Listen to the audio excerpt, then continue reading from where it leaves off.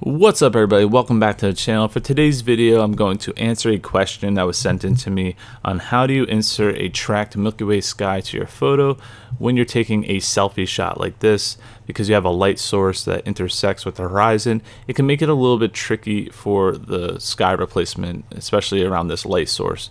So I'm going to show you guys how to do that. Now, ideally, I like to take these type of photos, or let's say a photo of a lighthouse, by using a stacking method, just because it makes life a little bit easier. However, this is still very much possible, and we're going to jump right into it.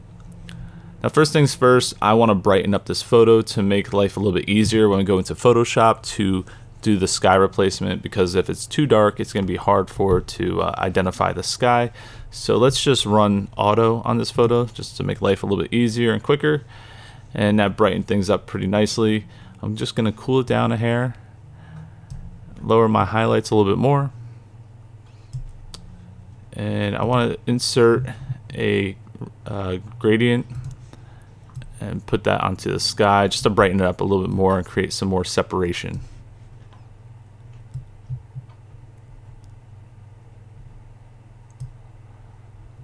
Alright, that should be good right there. Now, in case I need it, and I'm not saying I will, but I took an additional photo of the light source and I try to put it on a black background right here using the trees in the distance. Now, ideally, you want to put your light on a light stand and have a nice black background to isolate the light, and that way you could drop it into your photos later on if you need it. This is just a quick and janky way that I did this. It's not ideal, so I'm going to try and make it work. It should be fine. So let's take our two photos and jump over into Photoshop. So go to Photo, Edit in, Open as Layers in Photoshop. Alright, so here we are in Photoshop. I just want to make a copy of this layer, and next we're going to go to Edit, Sky Replacement. Now, if you don't have your Milky Way already dropped into Sky Replacement, all you have to do is hit this drop down button and hit the little plus icon over here at the bottom, and then search for your Milky Way and drop that into the folder here, and then you're good to go. Now I'm just going to do this really quick, zoom in here. It did a pretty decent job already, but you could play around with your shift edge if you need to, and fade edge. That looks pretty decent. I'm just going to brighten up the sky a little bit more and hit OK. So as you can see, it does a really good job even dealing with this light source. Now, it did take some of that away, and what we could do is take the copy that I made and drag that to the top above the sky replacement folder. Change the blend mode to lighten. You can see it brought back more of the light source, but it also is removing some of the horizon away as well, so we're going to fix that. So create a layer mask, and we're going to switch to black and grab my bucket just to fill that. Next, I want to take my paintbrush, switch back to white, and we'll zoom in here and make sure it's on a low opacity, and just start painting back in just around the light source to brighten that up and just fade that into the sky a little bit better. And I'll do that on my hat and arm as well. So here's before without it, and this is what we painted back, some of that glow, and it looks nice and natural.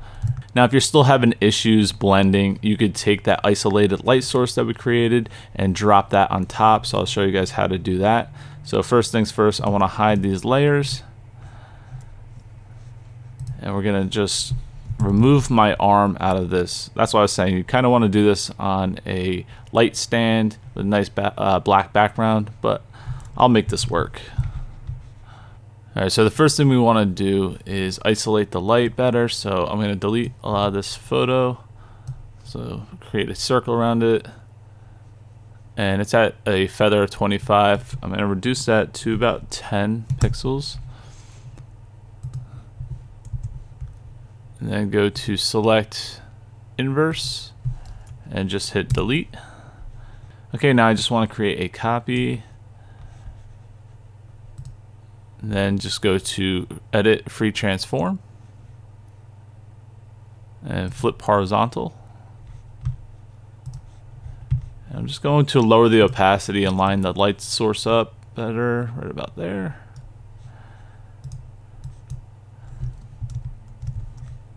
And I'm going to create a layer mask. Grab my brush, and I'm just going to lower the size of this layer mask and increase the opacity to around 15%.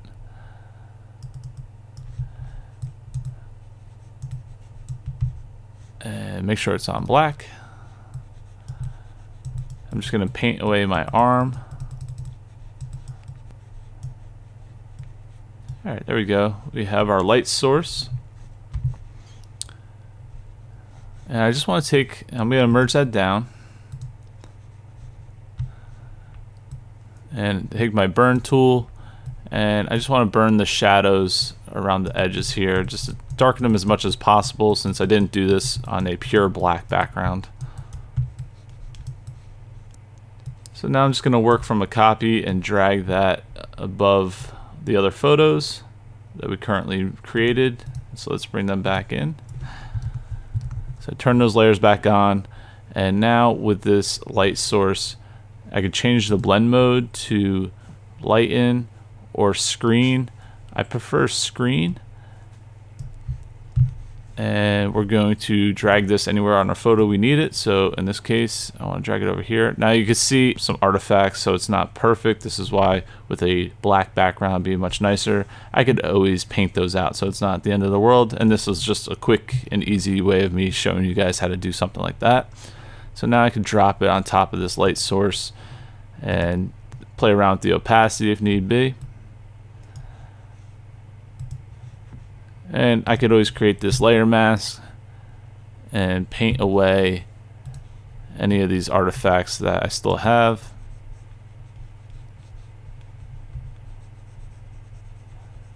Alright, so here's before and here's after. So I brightened that up nicely.